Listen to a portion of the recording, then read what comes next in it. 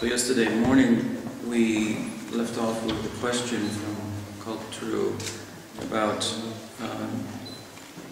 the idea that if Balaram is the fullest manifestation of Sakhya Rasa, but he's not involved as the Priyanarmas like Madhamangal are, how can we address him as such?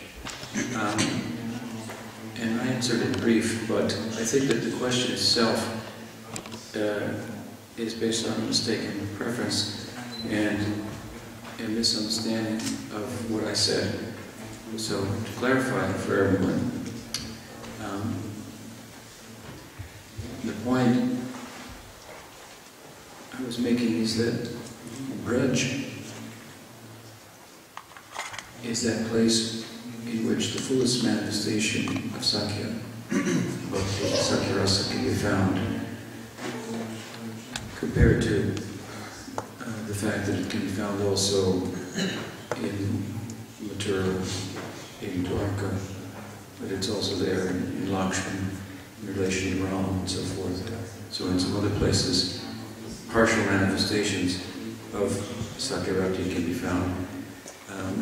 The full face of it is found in Braj. In Balaram, whose appearance we were talking about, is in a sense the birth of Sakhya Rasa. He takes birth or appears in Braj. Now, of course, none of these things are bound by time, by beginnings or ends. But when Krishna, Swami Bhagavan,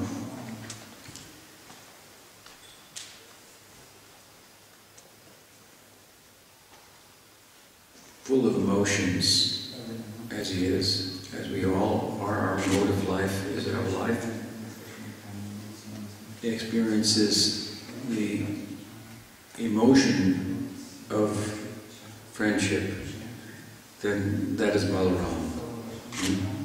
He manifests, if you will. Now, it's not something that happens in time. And so we'll go on about this and bring hopefully some more clarity to the question that you asked. So with Balaram, Krishna's emotion of friendship is born, so to speak. So that means, one thing it means to us is that Krishna and Balaram are one. They're the same. They're the same, but they're also different. And from Laghu Bhagavatamrita is a work of Rupa Swami, work in which he makes the point that Krishna is the fountainhead of all manifestations of divinity. Krishna's Tu Bhagavan Swayam is the Paribhas Sutra, or the password to understanding, unlocking the tattva of Srimad Bhagavatam.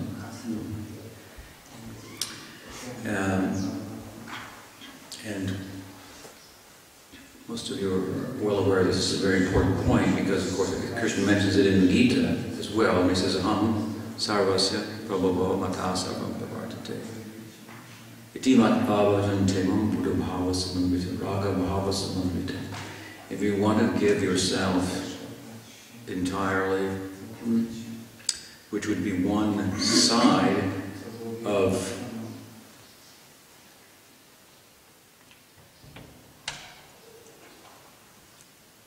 what is the popular term? Unconditional love. You have to give without expectation of return. Give only with the spirit of giving, no alternative or no ulterior, motives involved. But on the other thing that you have to have is you have to have a center to which you can give, that can actually receive. So if we give unconditionally to a center that's not qualified to receive, then the reality that giving is the gift is not going to be experienced in full measure. Because you gave, but it couldn't be taken. And then you can feel that also. So the necessity, therefore, for a center. I've often given the example, and it's not mine, but that of the stomach. Maybe the Bhagavatam evokes the metaphor of the tree, similar idea. If you want to nourish all the flowers and fruits and branches, you pour water on the root. If you want to nourish the body, then all the parts of the body need to work to put food in the stomach, which has a unique capacity to transform that food in a way that the energy contained in it can be dispersed throughout the entirety of the body. So we need a center, and if we, on the circumference, lost a microphone here. What about that?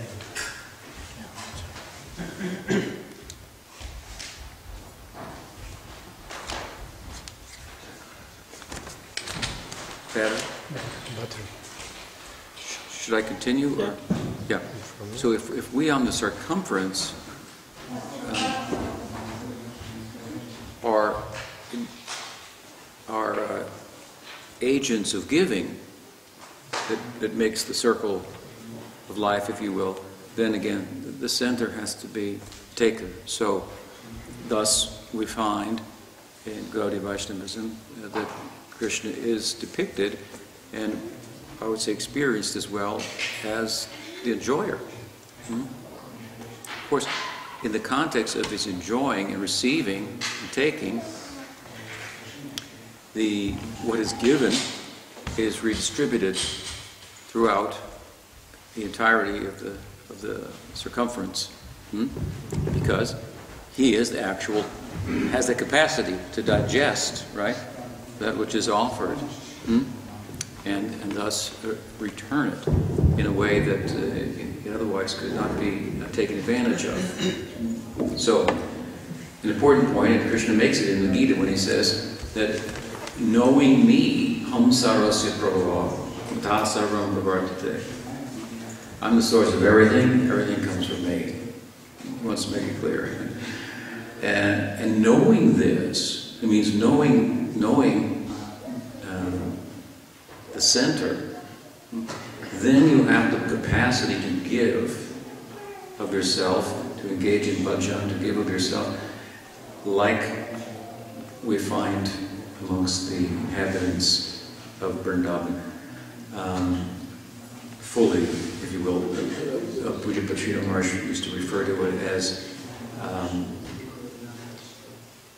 non-calculative devotion, where devotion and worship becomes love, then the object of worship and the worshiper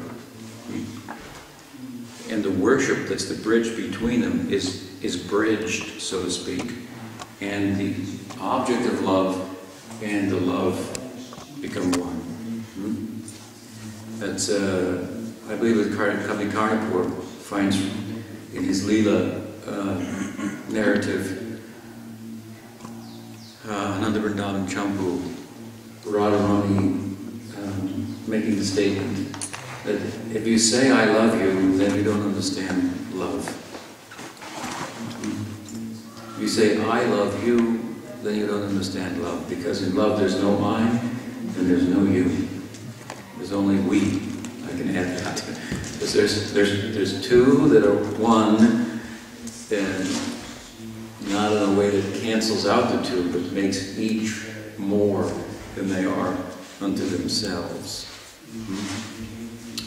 So those who say I love you, they know nothing about love.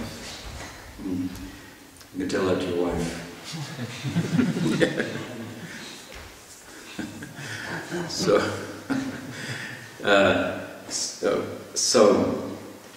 it is the idea that in Braj, they don't know any difference between themselves and Krishna in a dynamic sense. In other words, they think that he's one of them.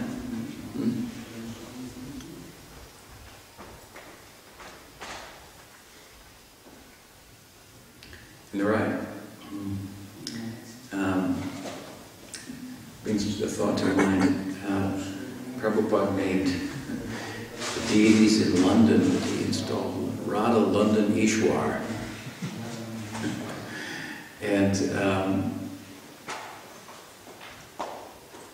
later on, another Acharya, I think Bhaktivedanta Narayan Maharaj, found it a bit peculiar. Radha London Ishwar, who is Radha standing next to the ruler of London, right? And he thought maybe he thought one of Prabhupada's students came up with that name. How could Prabhupada come up with it? But I made the point that, well, first of all, there's the broader idea by which you could thoughtfully reply and say, certainly Krishna is the master of everything and every place and so on and so forth. But besides that,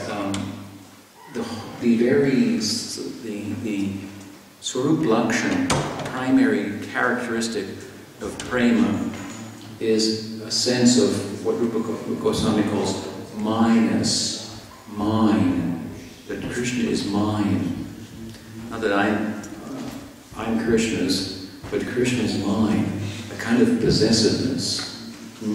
Now, I pointed out before that the two-letter word my produces a one-letter word I. So what I think is mine, my, results in I. So this is materially speaking. So our sense of self is defined by our attachments, our sense of ownership and so forth, which of course is false because we don't own anything, as time will tell. And so the I is not something that can be defended or that will endure. So with the time, in this poetic sense, the rising and the setting of the sun, everyone's sense of I is being taken away.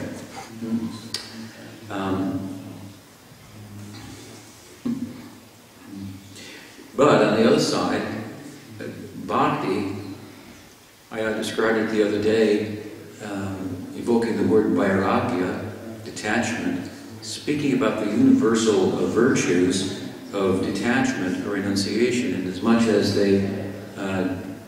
it translates out into objectivity. For those of you who weren't there, the point I was making is that everyone really praises the virtues of renunciation, in as much as renunciation is about objectivity.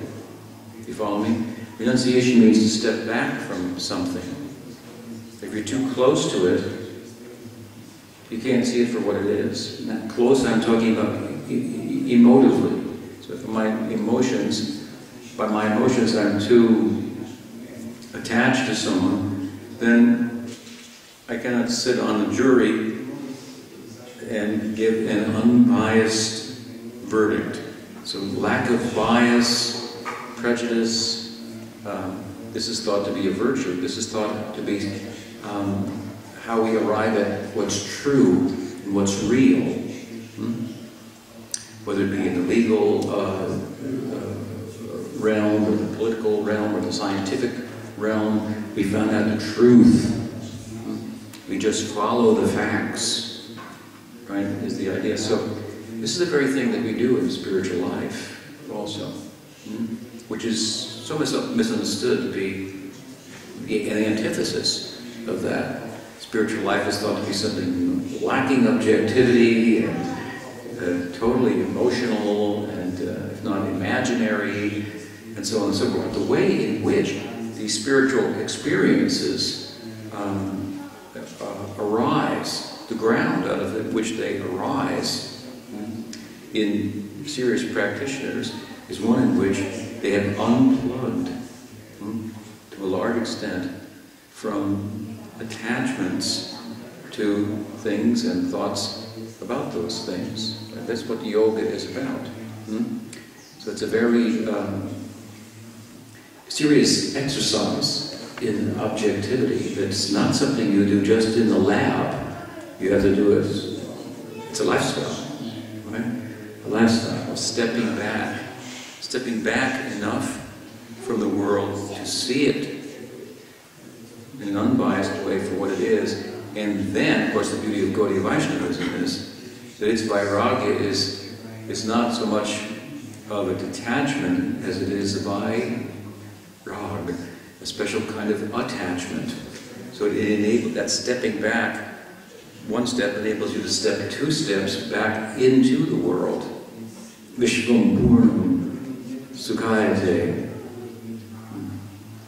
What does he say? Kaivalyam Narakayate Kasha Pushpa. Vishwanath Chakravarti Thakur. The idea of vairagya in the ordinary sense, seeking Sayuja Mukti, to give up everything, to have nothing, is Narakayate. Kaivalyam Narakayate. From the devotee's perspective, that is a hellish idea, to enter into nirvisesha, indeterminate Brahman. No friends, no movement, no bhakti. And at the same time, worldly acquisition, that's like trying to find like sandcastles. Here's another analogy. He says flowers in the sky. It's imaginary. Material acquisition is an imaginary thing. We never acquire anything. We never even touch matter. But to speak of acquire, what we appear to acquire is only such an appearance, and here today and gone tomorrow. So our kind of more full sense of vairagya in the context of speaking of the virtues of detachment is one that arises out of a special kind of attachment. Vai means here special, peculiar, rag, a special kind of attachment to Krishna, and in a particular way. And this reaches its full measure in the residents of Braj, who feel that Krishna is mine, is ours. And so, maybe Prabhupada was thinking, let the London people think Krishna is ours. That would be good. He's ours. He belongs to us. Bhaktisiddhanta Saraswati Thakur, who took the vision of Bhaktivinoda Thakur to, this is the phrase I was looking for yesterday, Dulal Chandra followed the video and sent it to me, thankless task. Preaching Hindi, a thankless task. So he took up the thankless task of trying to interface with the modern world and share Gaudiya Vaishnavism. And of course, we're all here to thank Bhaktivinoda. Thank you, Bhaktivinoda. But sometimes it can feel like that, thankless. At any rate, the idea he had, the vision, it was Bhaktisiddhanta Saraswati Thakur gave some shape to that. In the context of giving shape to that, he acted in a way that was non-traditional in some respects. One of the examples is that he somewhere, he used a toilet that was British toilet. You know, in India you can find the toilet is on the floor and then don't sit but squat. So the British apparently thought it was very weird and due to their particular sensibilities and so forth. So this is just one example of how Saraswati Thakur tried to be like them enough that they could get beyond such things and hear what he actually had to say. So there's a famous letter from a lady, a British lady, who wrote back to friends, and apparently it was kept. I don't know where it is now, but it's a famous letter. And she was speaking about the fact that India's got so many of these sadhu people and they're not worth listening to. But this one is different, she said. And he even uses an English toilet. So it worked. Let the British people think, in this case, he's ours. He's ours. This is the spirit of Braj. So this is a kind of dynamic, I want to say, sense of oneness that they have in love. They don't think the same way or the same measure, for example, in Vaikuntha. He's Bhagawan, and we're the servants of Bhagawan. He's there, and we're here, and we connect with him through the calculated engagement in bhakti. What's the calculation? He's God. He should be worshipped and worshipped. It's not a bad thing. It's a good calculation. It's pretty good math. He's God. He should be worshipped. We're different. This is Vaikuntha. But it's from the Gaudiya perspective, it's worship. It's not praying in the full sense of the term. Rupa Goswami admits, yes, there's a bhava and there's a praying in Vaikuntha, but basically, all the sampradayas, all the lineages who sit down to the ground of their knowing and way of articulating their faith is such that it gives rise to a worshipful kind of love. Not all of them, some are different, but they all, let's say, he said, all the sampradayas, all the Vaishnava sampradayas, they all speak about the goal to be mukti. Now they have different ideas about what mukti is and so forth, whether it be balava or nibarka on a higher end in relation to Braj, or the Ramanuja, Matva, Vaikuntha realm, or up to Dwarka in the case of some of the Alwars in Ramanuja Sampradaya. But it's mukti. But the word that we use is what? What is our prayojan? Prem. Prem is the prayojan. So it's very much a Gaudiya term in the way it has been emphasized and used, and rightfully so, because what we find in Braj, it's not worship. And there is no distance between the object of worship and the worshipper. And that which, and there's an absence of worship. It's certainly not, at least ostensibly, it certainly doesn't look like Yashoda Mai is worshiping Krishna when she ties him up, chases him with a stick. When his friend Sridham wrestles him to the ground and brings into question his strength, thinking himself to be stronger, and sometimes he's successful. He may wrestle Krishna to the ground and defeat him, pin him down. Of course, Krishna will say, I won. And Sridham will say, what are you talking about? He said, my nose was up and your nose was down. Therefore you lost. So he never loses. That's not a problem. But the point is that their interaction with the object of their love, it has no visible sense of worship. That again, as much as it takes us from this world and brings us in the presence of God, it nonetheless keeps some distance between ourselves and the worshipful deity. So non-calculative devotion, to use the term, and by contrast, calculative devotion would be the love, if you will, in awe and reverence. So in Braj, again, Radharani said there's no, when you say this, I love you, then you don't understand what is love. So, how did we get there? This is our ideal, right? This is Braj Bhakti. And Prem is the prayojan. And there's a minus, is possessiveness, is central, is the Swarup Lakshana, the primary characteristic of this type of prem.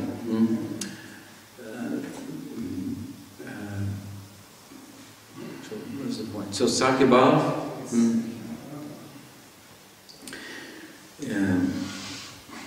Balaram, Krishna's tu, Bhagavan Swayam. So if you want to have this kind of love, which is non-calculative, which constitutes full giving on our part, unconditional, again, you have to have a center that can accept it.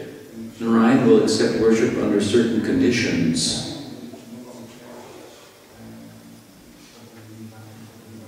It has to be done like this, it can't be done like that. You have to face this way, it can only be done at this time, and so forth. Right? Mahaprabhu says, Nam Nam Hari Bahudani Sarvashakti Tatrapita Niyamita Smananena Bala. The method of my worship, Nam Kirtan, it has no such regulations for time, place, or circumstance. It's a different species, very peculiar, one that was hard to understand in Vaikuntha. What is that? How can they relate in that way? Right? So this Krishna's tu, Bhagavan Swami, is a very important point.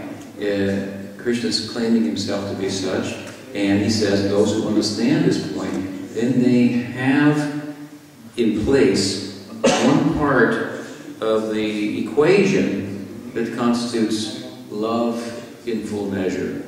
Raga Bhava Samambita. Those who know this about me, who understand this point, they worship me Buddha Bhava Samambita. Pujapachita Maharaj like to chant it, Raga Bhava Samambita. With non-calculative devotion, love. So Krishna is the fountainhead there. It's a central point, right, of tattva for our sampradaya.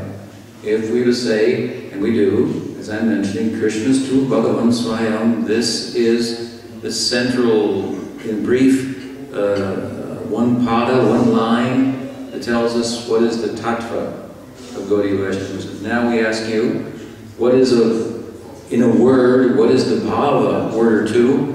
What is the bhava of Gaudiya Vaishnavism? I'll give you a hint. We have tattva and bhava, right?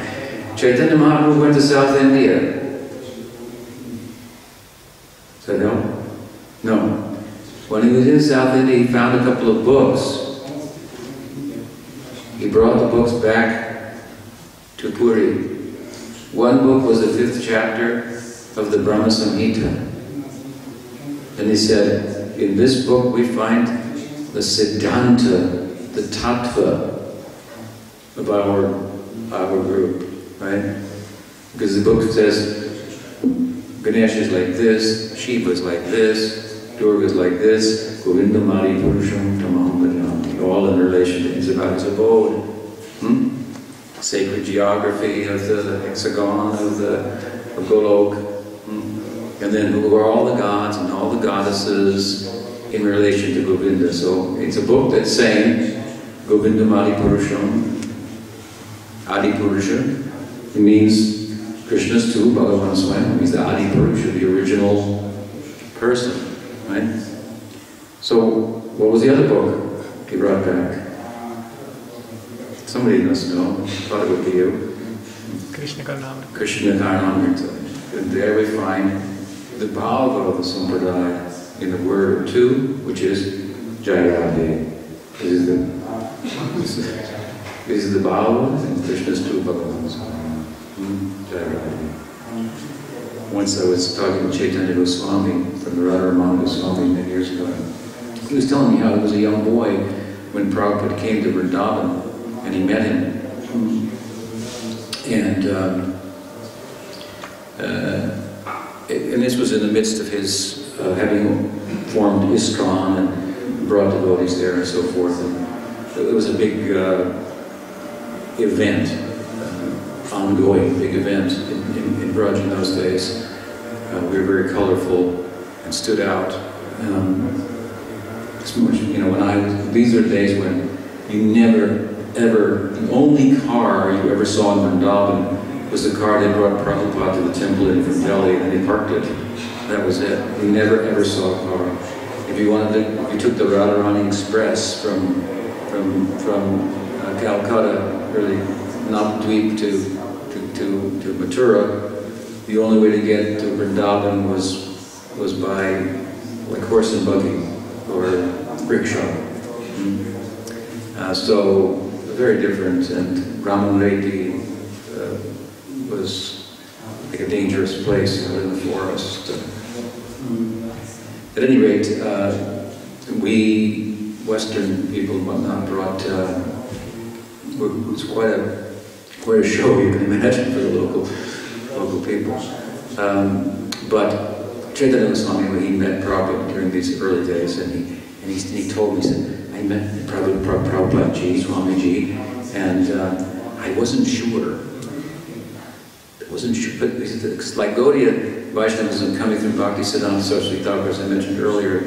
It looks a little different than the way it was presented and had expressed itself even for centuries. When Bhaktisiddhanta Saraswati Thakur first came to Braj, he was accompanied by two of his disciples who he had given sannyas to, who were dressed like Catholic priests, you know, with their traditional dress, black, and the collar, and tilak, and the shaved head and sika. And he was trying to figure out, how are we going to send these? We got these English missionaries coming here, trying to tell us how to worship God. We're going to send our missionaries over there. And we're going to tell them, we've got some ideas too. So this is trying to, as I said before, give some shape to the vision of Bhaktivinoda Thakur. And he was able, due to his standing, really, in experiential spiritual life, to make adjustments to details like this. Sometimes there's a complaint that Bhaktisiddhanta instituted this sannyas. He took sannyas from a picture, and then sannyas is not part of Gaudiya Vaishnavism. White is the right color, here are these things, and so forth. Powerful arguments. Powerful arguments.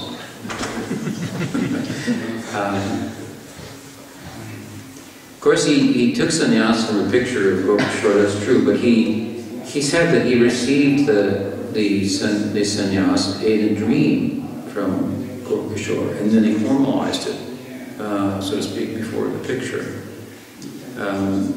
And Govinda Bhasya of Baldev Vibhusan makes clear that there are instances in which mantras are passed on in dreams. In fact, we have a huge and foundational, if you will, example in Gaudiya Sampradaya of this. What is that?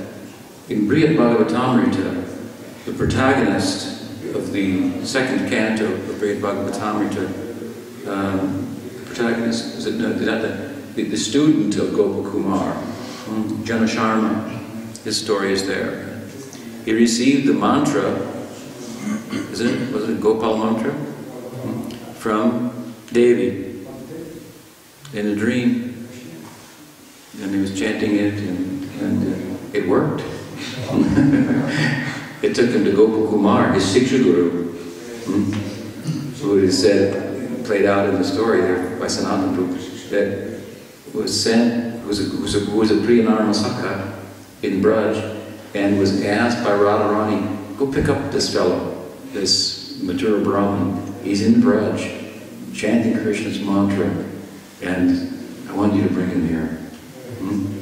And Sarup, which is his name, Gopakumar's name, Sarup said, and so that day I got the order for Radharani, but if I was to follow the order of Radharani, I wouldn't get to go cowherding with Krishna.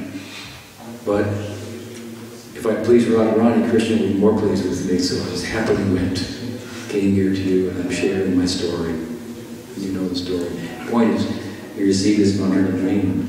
Our whole sampradaya is coming out of this book, in a sense, the great Bhagavatamrita. So, something to be said for some dreams, not all dreams. If you dream about me and I tell you the right thing, then it's a real dream. Anyone else says it's an imposter.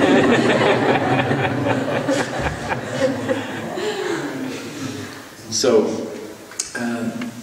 then he established some type of or his desire was to establish some type of sannyasa order, and he did to an extent. And he dressed them in saffron cloth because he knew that the Ramakrishna mission was doing things like that. And in those days, when I first went to India, I landed in Madras and then I went to Calcutta and onto Navadvip in 1971 or 72. It was the first festival for the ISKCON's festival in Mayapur. Probably the person invited me to come. I was in Australia at the time. When I came to Calcutta, and Calcutta was an ocean of white cloth, just an ocean of white cloth. If anyone's standing with a saffron, orange, red dhoti, stand out, it's like a sore thumb, right? Things have changed, but this is, and this was what, 40 years, 30 years after Bhaktisiddhanta Saraswati Thakur. So you can imagine the saffron cloth, it stood out, as it did in the time of Mahaprabhu, and he took it as a preaching strategy. Mahaprabhu accepted sannyas as a preaching strategy, that people would pay attention to him, that it would create a teaching moment, a teachable moment. They would see, oh, just like you see, oh, there's the policeman, slow down. Right? Because he's got his uniform on, and slow down. So, seeing the spiritual uniform, the color that has traditionally been identified with those who give up the world, and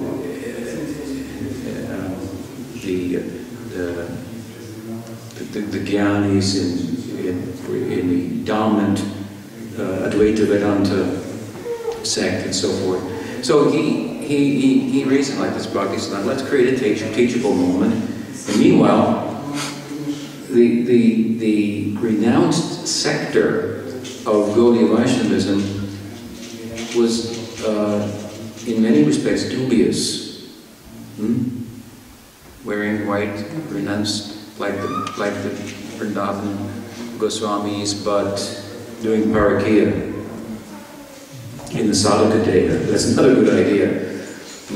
Not in your practitioner's body. We won't do parakya.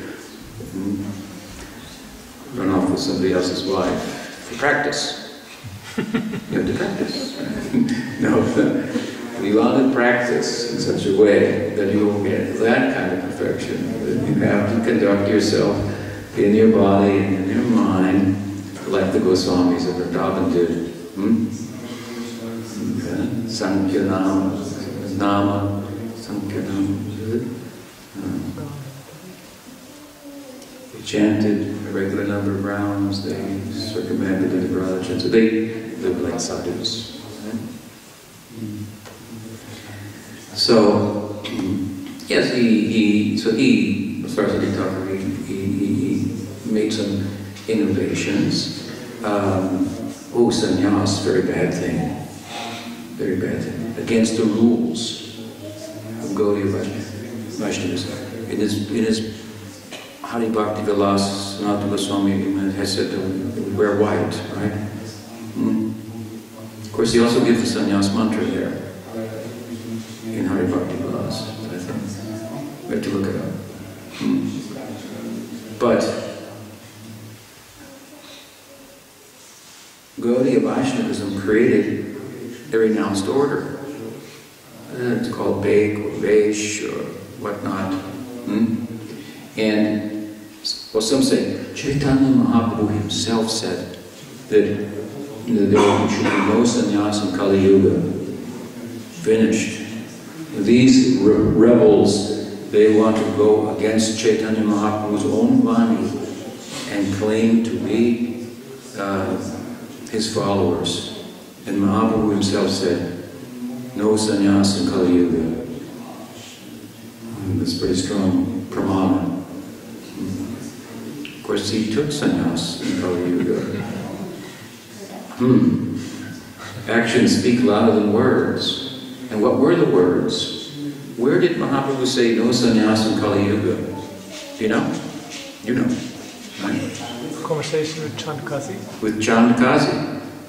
What was he talking to the Chandkazi about? He was talking to the Chandkazi about the fact that in his religion, the Chandkazi was killing his mother, as Mahaprabhu put it, through the pen of Krishnadas Kaviraj. Because the Muslims were killing cows. And cow, he said, is the mother. So the Chandkazi was learned, and he replied, well, in your Hindu religion, you also kill cows. Because you have these Vedic sacrifices, Ashvamedha, Gomedha, sacrifices. So, and then Mahaprabhu quoted from the Purana, Ashvamedha Gavalamba Sannyasa Palapaitrakam, Devarenam, Deva. 5 things not to do in Kali Yuga. One of them is accepting sannyas, begetting a child in the womb of your brother's wife, if your brother was incapable of doing that for biological reasons, that is forbidden. And animal sacrifice, the Vedic animal sacrifice forbidden in Kali Yuga, these things.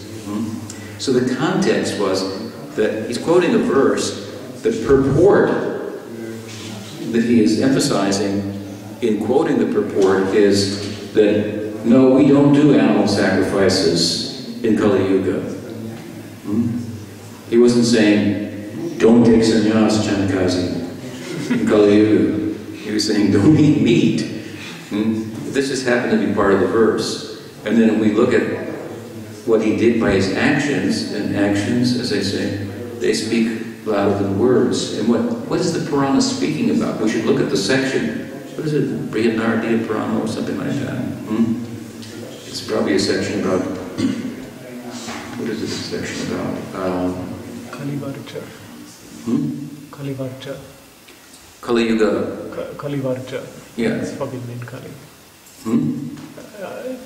Different actions forbidden in Kali. In Kali Yuga, yeah.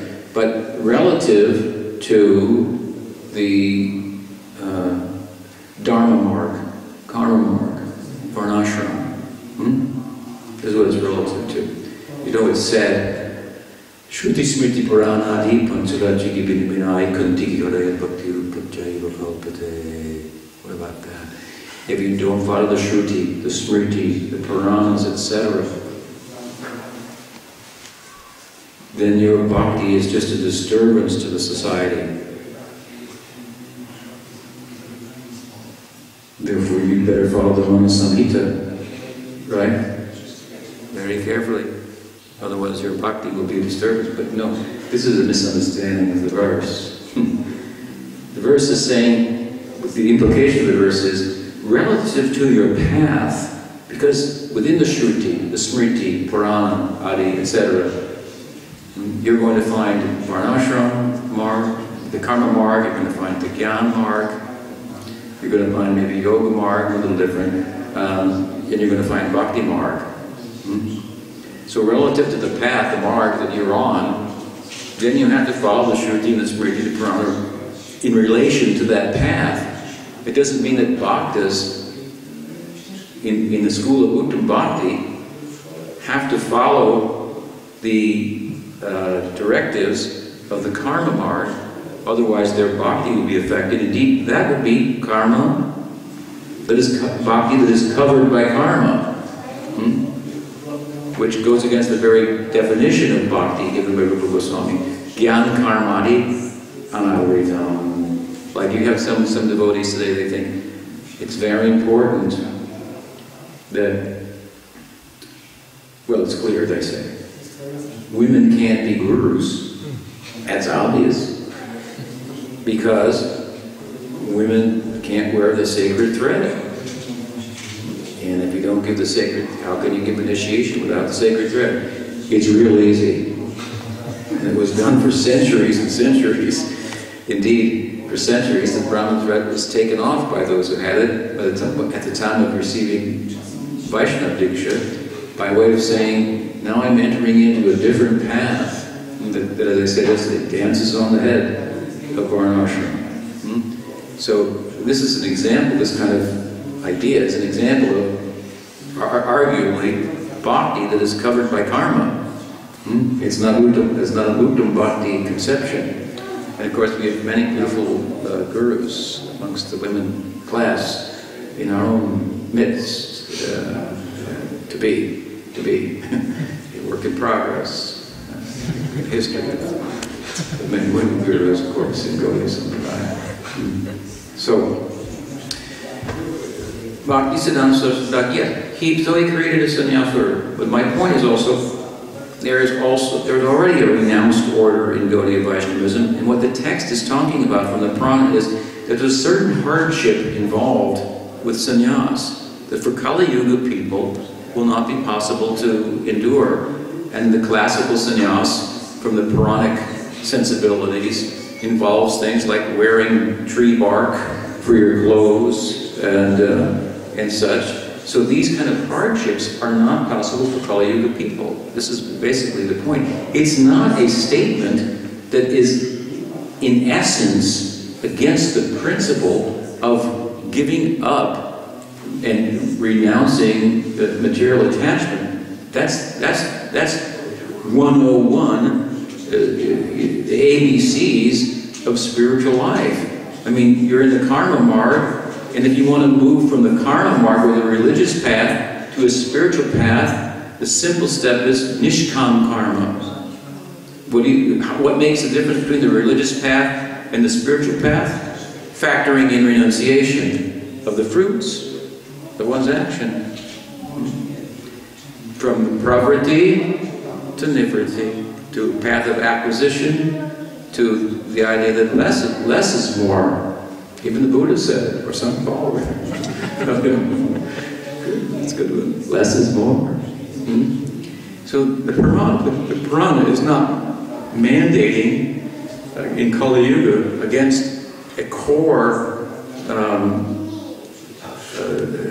kind of baseline, foundational point of groundwork, the ground out of which spirituality arises. I mean, Chaitanya Mahaprabhu in his Sampradaya, there is a metaphorical tree that Krishnadas Kaviraj Swami speaks of, that was Chaitanya Mahaprabhu himself, and then they had two branches, Advaita and Nityananda, the trunks split into two, and then many branches, the fruits and flowers of prema, and so on and so forth. And the roots of that metaphorical tree were the 9 sannyasis, Keshava Bharati, Brahmananda Bharati, Brahmananda Puri, and so forth. And Chaitanya Mahaprabhu was a sannyasi. And Sanatana Prabhu established some type of renounced order. And they had to undergo the same hardships as anybody else. I mean, the Goswamis themselves certainly set an extraordinary standard of renunciation. So, it's such a minor point that it's such a detail. And to make a detail into a principle, that is a real big problem. That is the real problem. And if you combine the results of such a preaching strategy, which will be mixed, admittedly, any preaching strategy will probably have some mixed results. There will be good, and there will be some downside.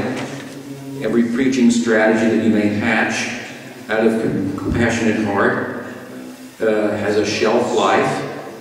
Time and circumstance change, and so a strategy for a certain time and circumstance will not be applicable in another time and circumstance. And then if it's accepted as a principle mistakenly, and then tried to employ it in a different time and circumstance, it will have an object, a detrimental result, and so forth. And so it's important to be able to sort these things out. That requires some insights and realization. What are principles? What are details? So Saraswati Thakur, I mean, he had good results. We're all here. Our Shraddha, the Shraddha in Bhakti, the entire international community of Gaudiya Vaishnavas is coming out of our particular paribar that Saraswati Thakur liked to refer to as the Bhakti-Vinod paribar. It's the one paribar that prints and sells books everywhere. And so if you're a member of the Gaudiya, as I said before, the Bhakti-Vinod paribar, and then you leave, which some people do for good reasons, because it was misrepresented and so forth. They go somewhere else, to this Baba or that Baba or this Maharaj or that, whatever. Then they get there and they talk to him and they want to print books. He goes, what are you doing? Distribute books? You want to take me to New York? What are you talking about? We don't do that. That's the Bhakti-Vinod people. Maybe you want to go back to them. So it's rather a unique feature of our paribar, this kind of dynamic preaching that has at its core the ability to adjust details in order to bring about the desired result. And it doesn't mean to say that that adjustment of details is something that for all time and circumstances. It has to be within the paribar itself. Then sometimes be stopped and turned off and rethought and so on and so forth. So he did this, Bhakti Siddhanta Saraswati. I'm not sure how we got to him, but he's an important person.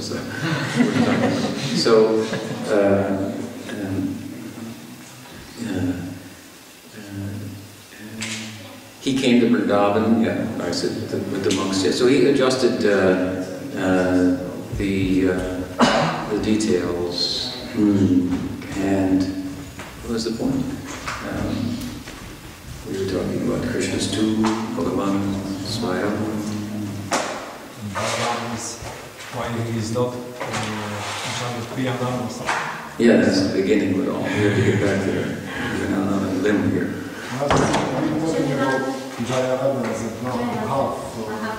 Oh, the Bhav and the Siddhanta. Yeah. That we went there. So the Bhav, the Siddhanta in one book, the Bhav in another, Jayarati. This is the basic central idea. Still, we need another point. another link there. Anyway, maybe you'll come to me and I'll come back to it. But Jayarati. So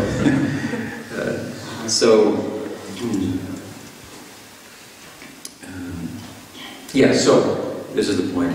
So when Chaitanya Goswami said that he met Swamiji Prabhupada when he was a young lad in Vrindavan, and he wasn't sure about it because they were different. That was my point. There was Prabhupada as a sannyasi, and he had these Western disciples, and they were looking a little different than the traditional expression of Gaudiya Vaishnavism that he was familiar with and was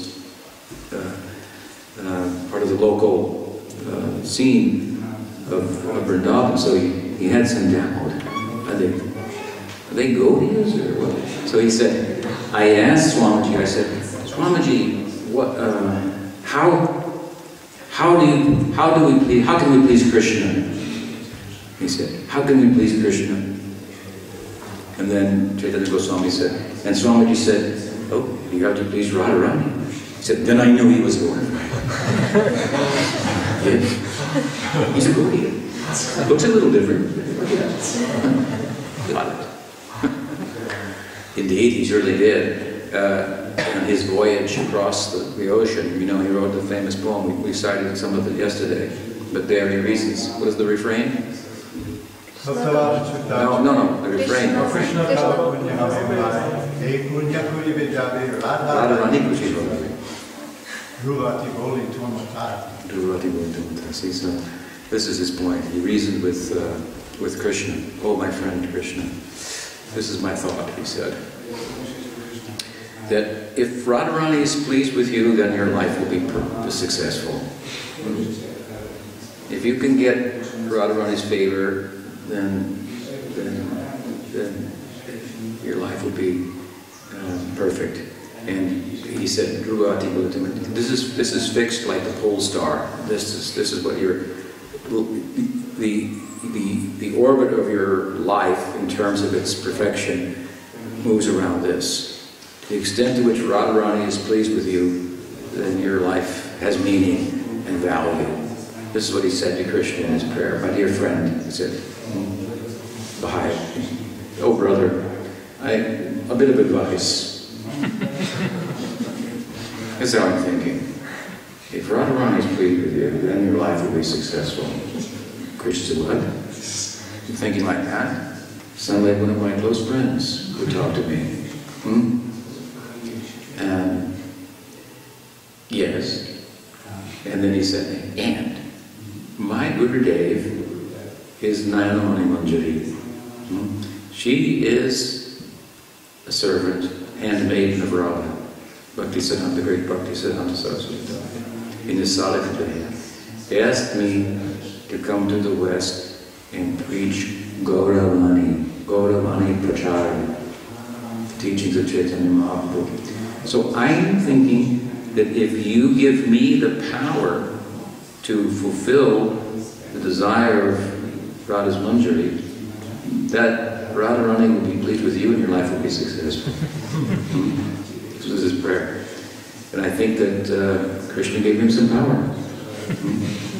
He said, you want power? That, take it. What will I give you?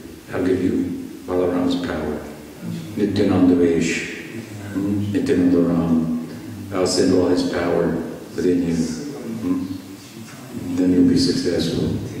Like I said the other day, when he returned from America, Sridhar Maharaj looked at him like, something happened to you. What's got into you? You're different. And he, as a spiritual scientist, he detected it's Nityananda Veshas. Nityananda's power is coming in. And he's doing the work like Nityananda, begging people, chanting, be happy, and going to the foreign, fallen people, simple people. So many examples he gave and so forth. So, anyway, we have the Tattva, Krishna's Tu Bhagavan Swayam, we have the Bhava Jai Radhe. But Krishna's Tu Bhagavan Swayam is where we began, and the point being this, that Krishna is the source of all manifestations of divinity, and these different manifestations of divinity constitute different emotional waves within the ocean of Krishna's emotional reality. So when the wave of Sakhya comes, friendliness, it's Balaram. So Balaram is Krishna, right? He's one with Krishna. This is an important point of Tattva. Krishna and Balaram are one. At the same time,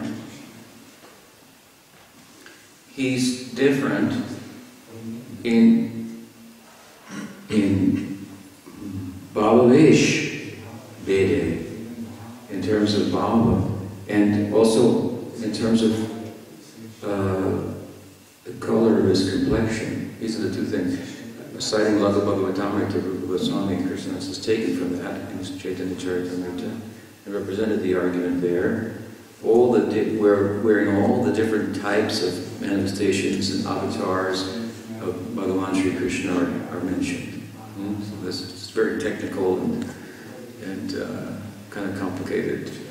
But in Braj there are two types. So we have Prabhav Prakash and Vaibhav Prakash. Prabhav Prakash means that Krishna manifests in a form that's exactly the same as his Swayamrupa. An example is that when Krishna went for the picnic, lunch along the bank of the Jamuna, connected with the Agasura Leela, the Brahma Vimohan Leela, and when they sat down and packed for lunch, then he manifested himself next to every cowherd boy. Each cowherd boy thought, Krishna's sitting next to me. And each one was right. In Madhurya Rasa we have the same example, right? In Rasa Leela, Krishna manifested himself next to each gopi. Each gopi thought Krishna's dancing with me. Each one was right. Only Radha complained. Just to teach us. That's about her position. Right.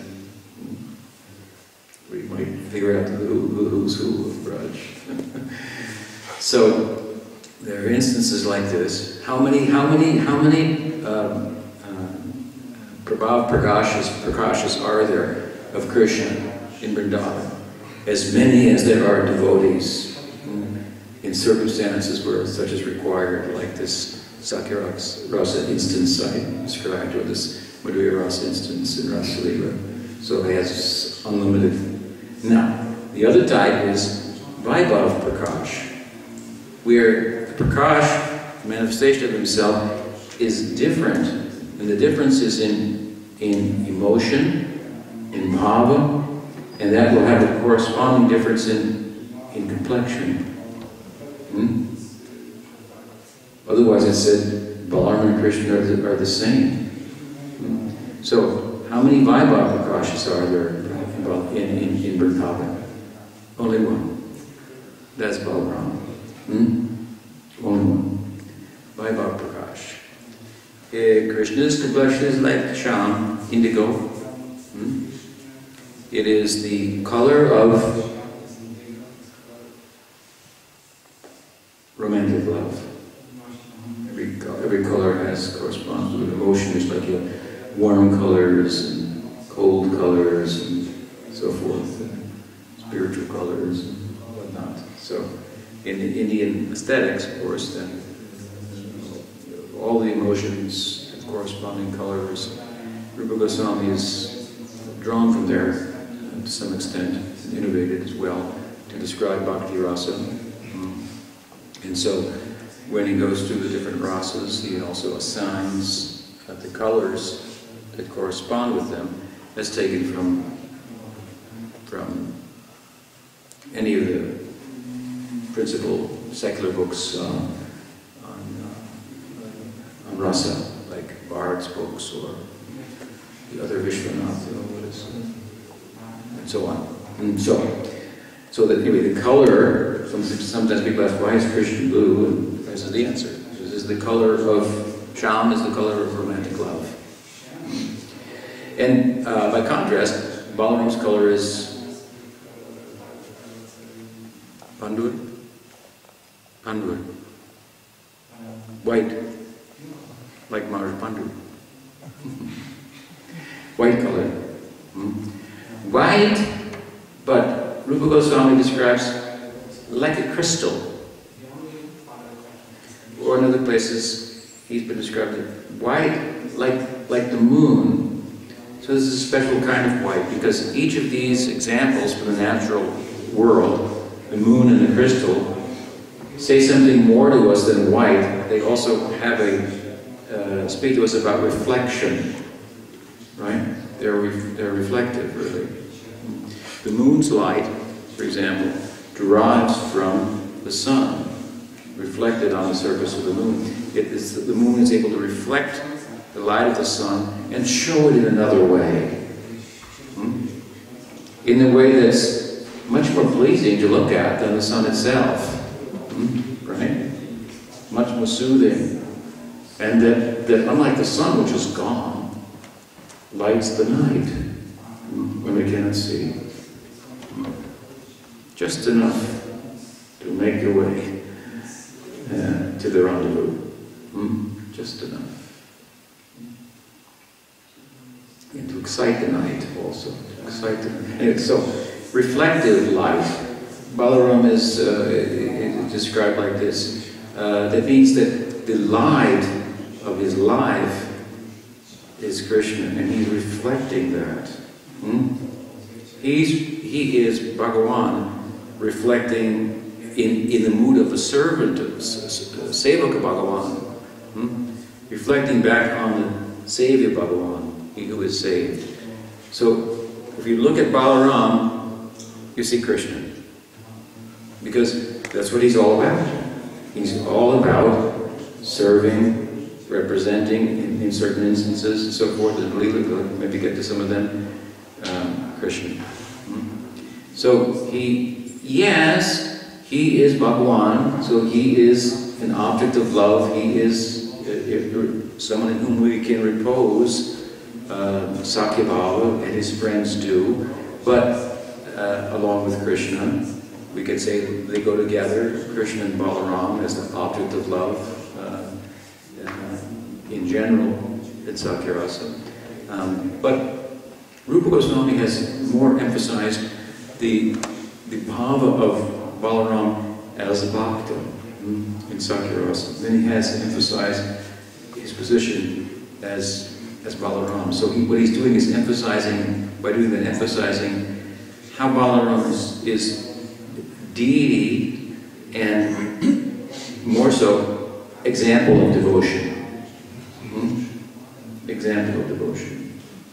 It's almost like he's like the Shakti Tattva, next to the Shaktiman that is Krishna, in the combined form of Krishna and Balaram, which the Shakti is the vessel of love, and Bhagavan is the object of love. Yes, he's also an object of love for Sakhya Rasa, but his primary focus is on is serving Krishna in Sakhya Bhav, and that also relative to the mixture of his Sakhya Bhav with Dasya and Vatsalya. So he presides over the entirety of Samanaduga Bhakti, means Vatsalya, Dasya, and Sakhya. And so within his constitution we find, if you will, the motive constitution, we find Sakhya Bhav mixed with Vatsalya, a pinch of Vatsalya and a pinch of Dasya.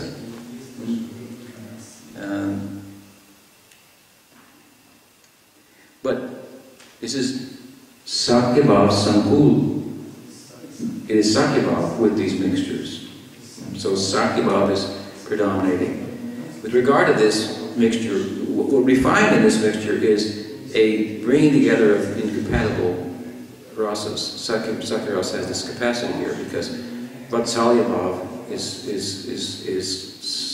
not compatible with Madhurya Bhav. Rupa Goswami says, not a drop. You can understand it. If your parents or elders, teachers, and so forth want to have a romantic relationship with you, that's the problem. You understand? Romantic love and parental love, the well-wisher, the teacher's love, they don't go together. So if you see that, then you have to back off.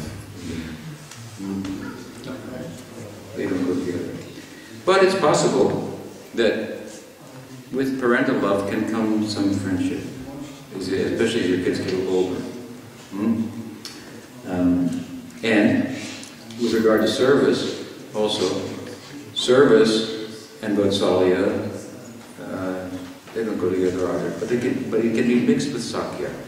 So there can be an older brother who has a well-wishing for the younger brother in Sakhya Rasa, and there can be a younger brother who has somewhat of a servile attitude in his context of his friendship to his older brother. So Sakhya Rasa brings these together in a beautiful way, and then personified in Balaram, who presides over the entirety of Sakhya, Vatsalya, and Dasya Bhav of Braj. The Dasya Bhav of Braj, of course, is predominantly, almost 99% of it is tinged with a little bit of Sakhya. So you have Sakhya tinged with Dasya, and Dasya tinged with Sakhya, the opposite.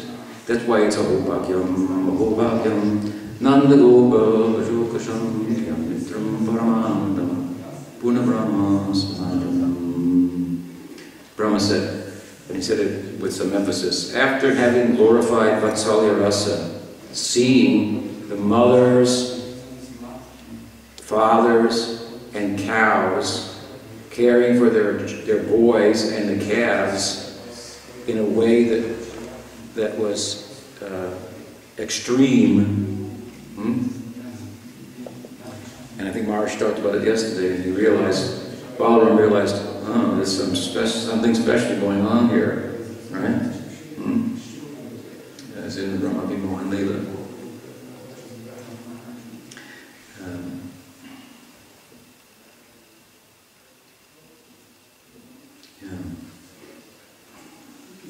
Anyway, what was the point? Oh, Bhagavam. So, Balaram, Brahma, he's saying he has to glorify that, and he saw that, he witnessed this is very extraordinary. And then after that, he glorifies the Sakhya Rasa. And he goes it with some emphasis, Aho Bhagavam, Nanda Gopa Vajokasham. Vishwanath Chakravarti Thakur says he's speaking about Sakhya Bhava here, special. Of course, as we mentioned the other day, the Brahma of the Bhagavatas appears to be influenced by this. And he's marveling at it and describing the Braj, appropriately so, as like land of friendship. Purna Brahma Sanatanam. Purna Brahma. Jiva Goswami makes the point. What's being talked about in this verse, Rupa Goswami invokes the verse to describe the Ashrayalamana, the vessels of love in Sakhya Rasa, and how their love is eternal. Puna Brahma Sanatanam Yan Mitram Paramanandam. He says, here the word Purna Brahma is used. There is no meaning to using the word Purna Brahma in relation to Brahman unless there is something different about it from Brahman. You understand? Why are you going to call Brahman a name for the absolute Purna Brahma? What could be more full than Brahman? It means full, you know, it's like everywhere. I'm all-knowing, all-pervasive. This is Brahman. What is Purna Brahma? I mean, it's like almost like a contradiction. He's already full. How can there be an unfull Brahman? Unless there is something called Purna Brahma that's different than Brahman. And the difference is that it's a determinate Brahman rather than an indeterminate. It's with Vishesh, difference, variety, and the kind of movement and variety that love requires. Nirvishesh Brahman, that is not much scope for love there. For existing and loving to exist, yes, you can love to exist in Brahman, but if you want to exist to love, Brahman is not the place to be. There's no one to love there, and you've got to find somebody to love. Jokes and everything.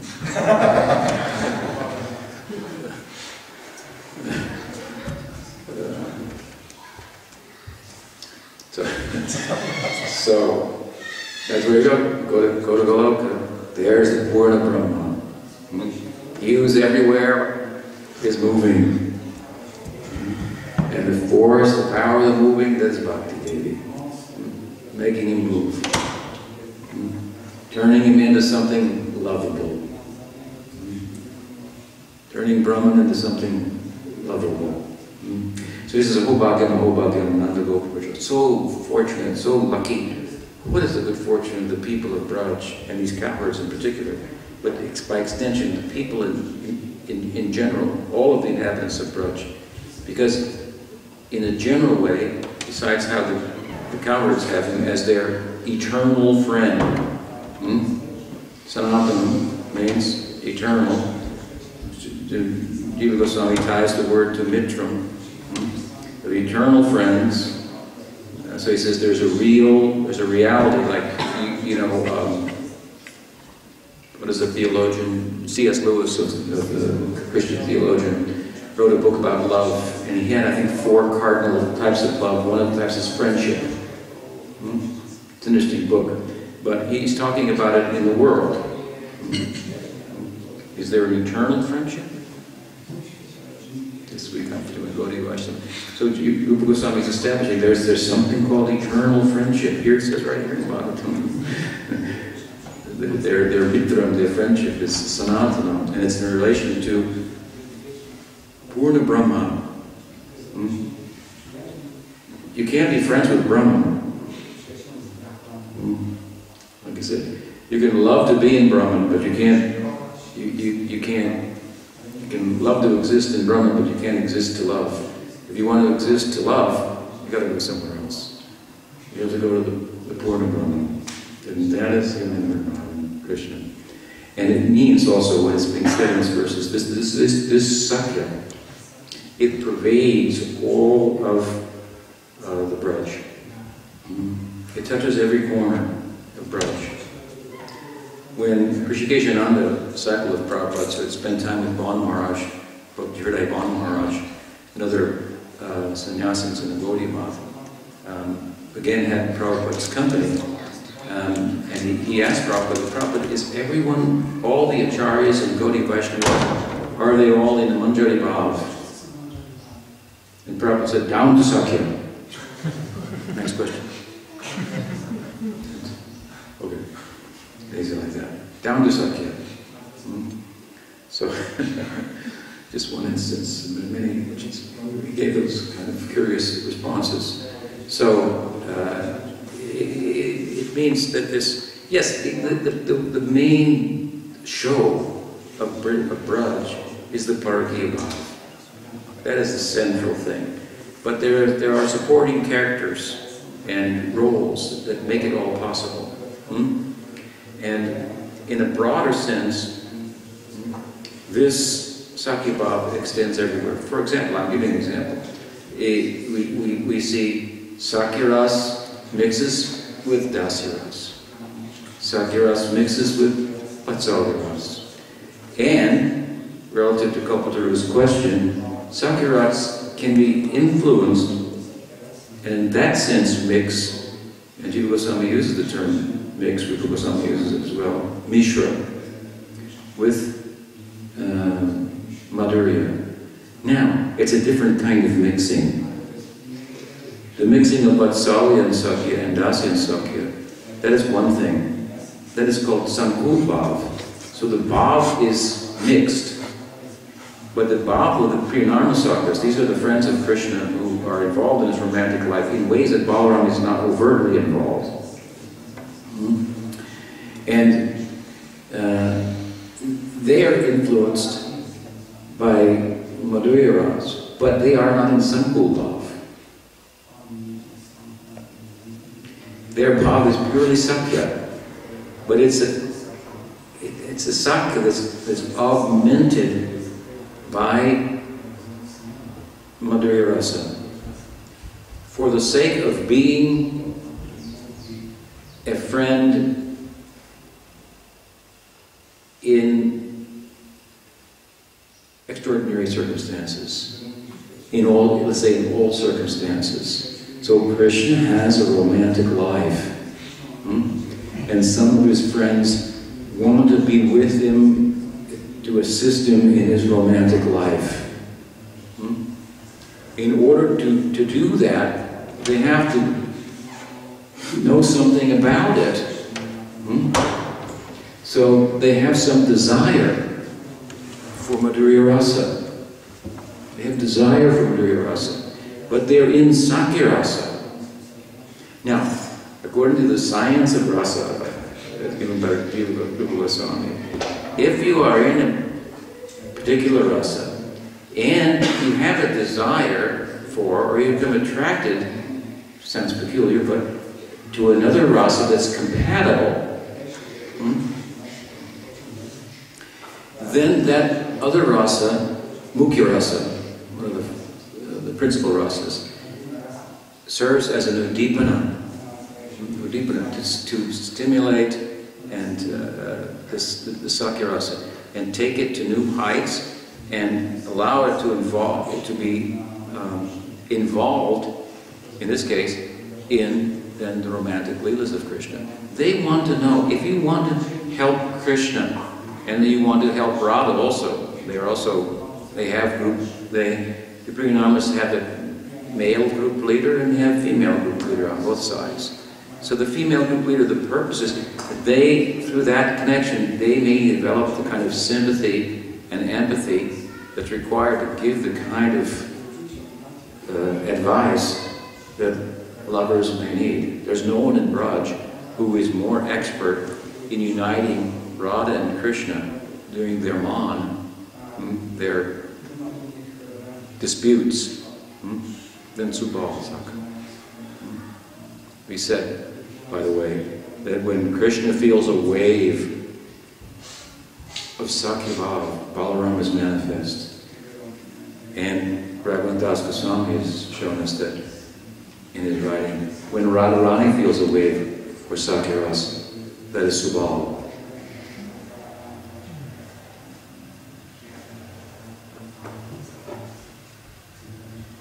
Very peculiar. They're charming. So this is pure Sakhya Rasa. Let's say, maybe influenced is a better word than mixed. Influenced, augmented, such that it reaches new heights of intimacy and excellence that extend beyond that of Vatsalya Rasa. And almost on a par, in this case, the Priyamarmas, with that of Radharani's attendants. It enters into Mahabhav, Ruda Mahabhav. Mandari's Bhav will go a little into Mahabhav further than that, but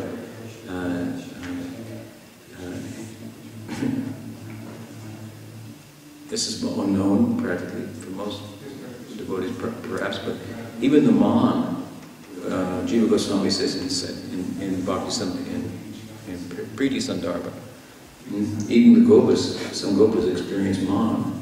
This can only refer to the Priyanarmasakas who are involved in the Mahan, the disputes of Radha and Krishna, and have to understand them, their feelings, so to speak, in order to be empathetic enough to say the right thing, to bring about the desired result. So they're very peculiar and very necessary for this intimate union of Radha and Krishna to take place. Now this is a type of Sakhya Rasa, and I'm just bringing it up as an example now just to make the point that the Sakhya Rasa is spread throughout Braj. It touches all the other sentiments in ways that none of the other sentiments can. It's also a sentiment in which is one of its specialties, in which the love of the coward and the love of Krishna, the love of the coward for Krishna and the love of the Krishna for the coward is the same. There's a sameness to it. You can see the love of the parent for the child is different than the child's love for the parent, right? And the servant and the master. And loved and beloved, it could be similar, but it's also different. The love of the man for the woman, and the woman for the man, is a slightly different perspectives. But the point in Sakhya Rasa, which these Sakhya Bhaktas like to emphasize, it's oneness. We just completely one with Krishna. This is their oneness. Their oneness. How he's feeling, how we feel about him, he feels exactly the same about us. We're the same. This is a very prominent aspect. That and Vishwamma, the confidence. Confidence, it breeds confidence in the love. Madhurya Rasa sometimes, in some ways, lacks some confidence that leads to Mahan. He loves me not. If he loved me, why is he worth it to turn to Raleigh? I don't love him. So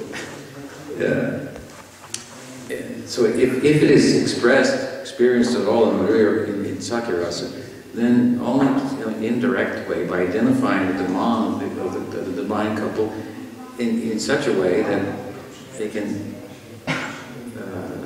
tender to to Krishna, for example, and to Radha. In such times of need, now Balaram, he can't do that. But he can't, the reason he can't do that is he can't do that and be the older brother at the same time. That Vatsalya thing would be problematic for that. He can't be directly involved. And be the older brother. But he is the older brother. So, but that does not mean that he is not the presiding deity in one sense over the Sakhya Rasa, but or that he's not involved in Madhurya Rasa. He's involved in Braj by getting out of the way. And he is the Maryada Purusha of Krishna, so he's watching out, due to his Vatsalya, overseeing the behavior of Krishna and taking care of him at the behest of Yashoda. He's the older brother. He's only a week, but a week older. He's watching over him, right? Making sure he does the right thing. If he eats dirt, Balaram tells Mother Yashoda. And Krishna says, how could you tell her? What ordeal you put me through. I had to open my mouth and everything. And she fainted. Look what you did to Mom. How could you do that to me? What kind of friend are you? Well, Mother Yashoda told me, I have to take care of you. But so he reports on Krishna. But he doesn't report on one thing about Krishna. If he's looking out for the behavior and the good character of Krishna, don't you think he would report about his rendezvous with Radha? You don't think he knows anything about that? Well, he knows everything about that. But he doesn't report it.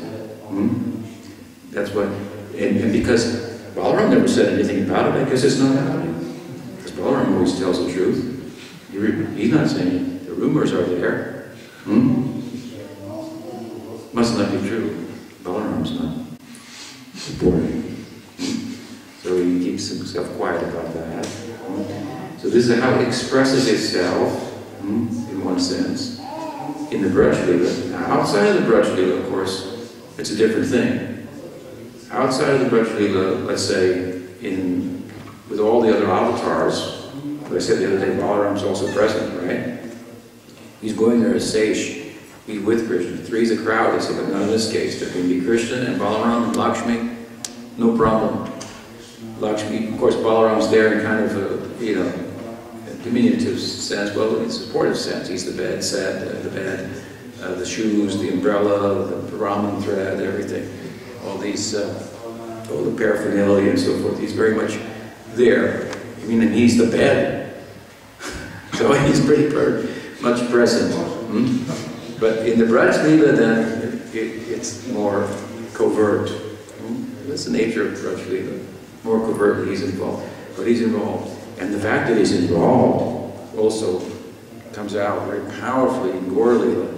Because as we read this morning, there's no one who did more to focus and light on Chaitanya Mahaprabhu and the prospect that, in connection with him, his dispensation, the opportunity for Gopi Bhav coming through Chaitanya Mahaprabhu. No one shed more light on that than the Nityananda Prabhu. We read a little bit about it, but there's much more to be said. And without any books being written, and you just skim out and said, pointed to him.